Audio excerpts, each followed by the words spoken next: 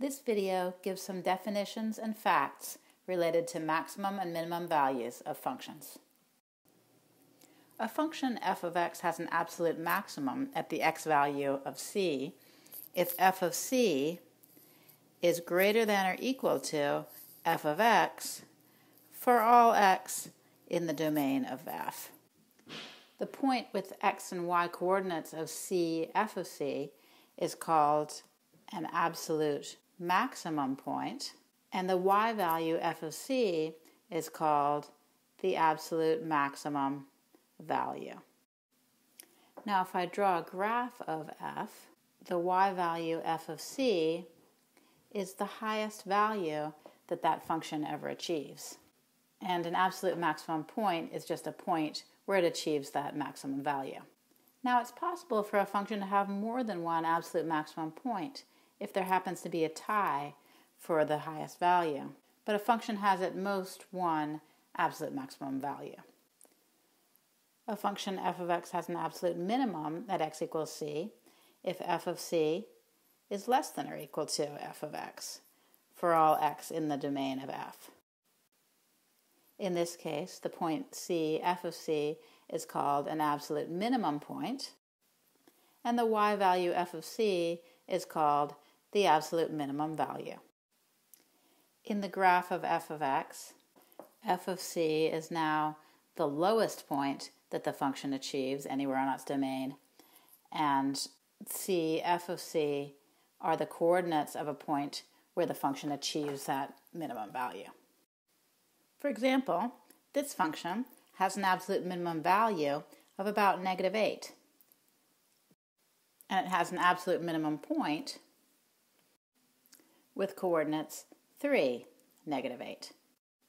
If this function stops here and just has a domain from 0 to 4, then the function has an absolute maximum value of 10 at the absolute maximum point with coordinates 4, 10. If, however, the function keeps going in this direction, it will not have an absolute maximum value at all. Absolute maximum and minimum values can also be called global maximum and minimum values. In addition to absolute max and mins, we can talk about local max and mins. So a function f of x has a local maximum at x equals c if f of c is greater than or equal to f of x for all x near c. By near c, we mean there's some open interval around c for which this is true. For our graph of f, we have a local maximum right here. Even though it's not the highest point anywhere around, since there's a higher point up here, this is the highest point in an open interval around c. The point c, f of c, is called a local maximum point, and the y value, f of c, is called a local maximum value. Similarly, a function f of x has a local minimum at x equals c if f of c is less than or equal to f of x for all x near c, and the point c, f of c, is called a local minimum point, and the y value f of c is called a local minimum value. A function might have many local minimum values. In this example, assuming that the domain is 0 to 4, we have a local minimum point right here because it's the lowest point anywhere nearby. It also happens to be an absolute minimum point. Now turning our attention to local maximums, we have a local maximum point right here with coordinates about 1, 2. Since f of 1 is as high or higher than f of x for any x value in an open interval around 1. In this example, the absolute maximum point of 410 does not count as a local maximum point, simply because we can't take an open interval on both sides of 4. The function doesn't exist on the right side. And so for that sort of technical reason, we end up with an absolute maximum point that's not a local maximum point here. Local maximum and minimum values can also be called relative maximum and minimum values. Please take a look at this graph and pause the video for a moment to mark all local maximum and minimum points, as well as all global, that is, absolute max and min points. See if you can find the absolute maximum value and the absolute minimum value for the function. I'm going to mark the local max and min points in green and the absolute max and min points in red. The function definitely has a local min here, since this is the lowest point anywhere nearby in an open interval, and there's a local max point here. There's also a local min point here, where the function also hits a low point in an open interval, but that local min is also an absolute min, so I'll mark it half green, half red. There's also a local min point here at the point 3, 2.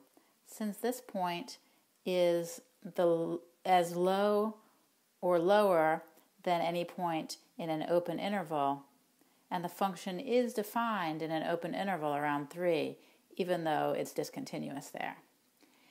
In fact, this point is tied for local minimum with all the points on this interval here between 2 and 3. They're all as low or lower than all points in an open interval around them. The point 0, 4 doesn't count as a local max because the function's not defined on the other side of 0. So there's no open interval to consider. This point is also not an absolute maximum because the function gets higher over here. In fact, as long as this trend continues, the function f of x has no absolute maximum value at all because its values just keep getting higher and higher as x goes off to infinity.